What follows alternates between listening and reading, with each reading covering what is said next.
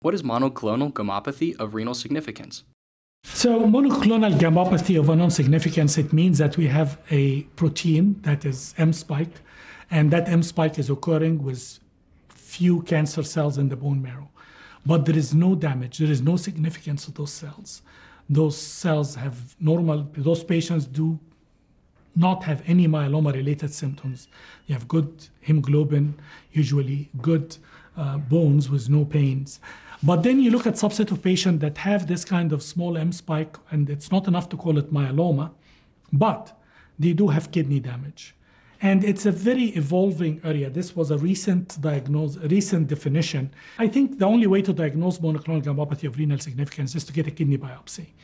And the reason to get a kidney biopsy is you are going to treat those patients, or you are going to make a decision if the patient is a renal failure, if they need to go for a kidney transplant or not. So if you are evaluating a patient with bad kidneys and you find an M spike, the next question is going to be, do we need to treat the benign condition to control the protein that's causing the damage to the kidney, or is the patient ready to go for a kidney transplant? And if the answer is yes to both of them, then a kidney biopsy is indicated. An aggressive treatment of this M spike to try to eliminate it is indicated, so you can take them to kidney transplant.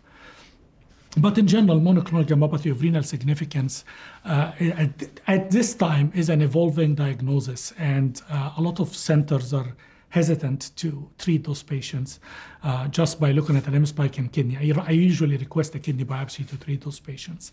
I don't know what other centers do. There is really no standard way of doing that. Does this mean that your myeloma protein is low enough to not be considered smoldering myeloma, but there is some damage to your kidneys because of myeloma? If you have damage, if you have no criteria to diagnose myeloma and you have a patient with renal insufficiency, most of those patients, especially in the older age group, will have hypertension, they have diabetes, or say have some other cause, then you can attribute the renal insufficiency or the renal damage to. However, if you cannot justify that, or if there is rapidly worsening kidney function, the patient had hypertension for 20 years, and then all of a sudden the creatinine that was 1.5 is up to 4, then this is the kind of patient, and then you detect an M spike.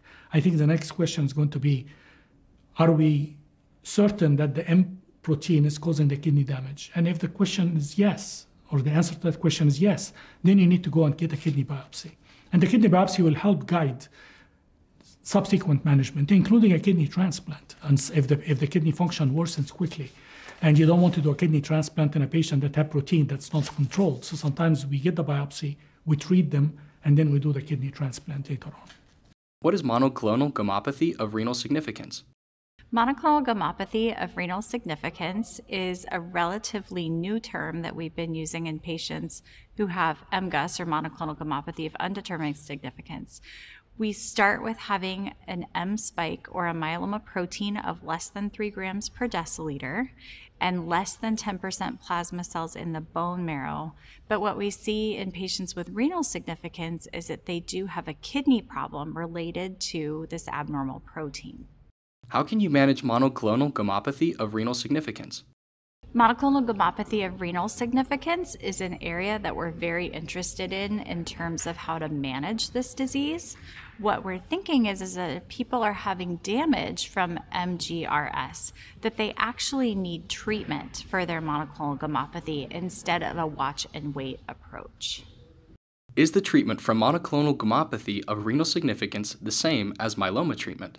So in terms of treatment for MGRS, we're typically talking about myeloma-based therapies that we would use to treat somebody who has traditionally symptomatic multiple myeloma. What type of medications can be used with monoclonal gammopathy of renal significance? When people have a kidney problem, like MGRS, we have to pay special attention to the medications that we use. The medications that we use sometimes have to be dosed differently, or we have to pick different medications for treatment. But medications like lenalidomide, bortezomib, and dexamethasone can still be used. We just have to pick the right doses for the kidney function. Even when patients go on dialysis, we can still use those medications, but again, we just have to be very specific in how we dose them.